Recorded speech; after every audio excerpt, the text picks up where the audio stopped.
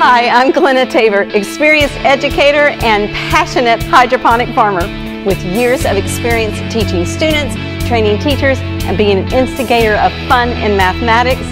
I'm sharing what I know with you. Please subscribe to my channel and we can have fun and learn at the same time. Let's snap to it. Hi, I'm Glenna, experienced educator, instigator of fun and learning, and passionate hydroponic farmer. I strongly believe that what a learner can obtain in hydroponics will change their life. So let's go over the steps of what I would do if I came to your learning environment and started to set up a hydroponic system. Step 1, you need to look at the outcomes and the objectives for the science, the technology, the engineering, and the math for your learners. And I have to tell you that if you didn't find one, which you will find so many, go and look at those videos, you will find them, you're growing your own food. That's a huge objective. They'll learn how to use all the skills to grow their own food indoors, which means they can grow food year-round. Number 2, watch some of the videos from the Hydroponics in the Classroom series and see if that's the hydroponic system that's right for you.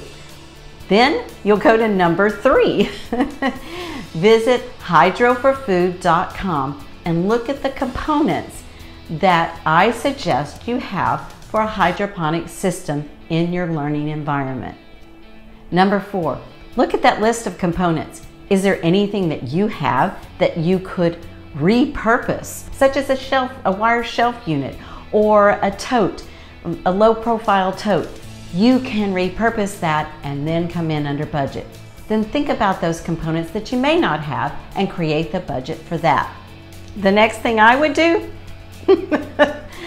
go to Hydroponics for Food and take the course that I direct. It will give you all the background knowledge that you need.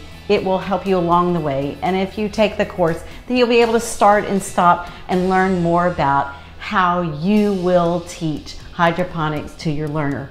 Plus, Hydroponics for Food has a module that's all about hydroponics in the classroom, designed just for you, with lessons just for you. As I'm taking the course, before I order the rest of the components, I would order what's going to be needed to start the hydroponic system. And that would be your seeds and your grow trays. I would make sure that I know how to germinate seeds. I have some ideas. Watch my video.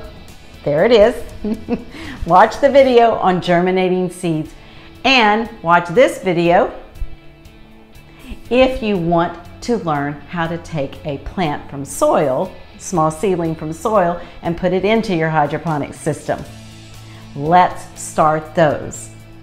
Up next on your list, you're going to order the rest of the components or repurpose the rest of your components for your hydroponic system and have it ready. Which system do I recommend?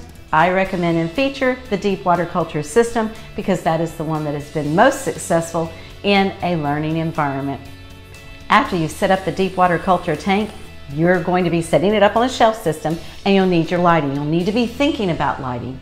So what lighting do you purchase? If you're not taking the course, go to Hydro for Food and look on the Hydroponics for Food resource page and it will make some suggestions of what lighting I would order. Up next is mixing your nutrient and having that ready when your seedlings are ready to go into the deep water culture tank. You'll also need your pH balanced water so that you can mix the two so that the nutrient is not as dense as it would be for a more mature plant. Wait for your seedlings to be ready and watch the video on transferring seedlings so that you can put them into your DWC tank. And now you're going to watch the daily monitoring checklist video so that you know what you need to be looking for. Plus, there's some troubleshooting in case you run into some challenges. Now, you're checking on a regular basis. You are learning with your learners. and you are eating the results of all the amazing learning that you are doing in your learning environment. I'm proud of you for making that choice. Happy hydroponics.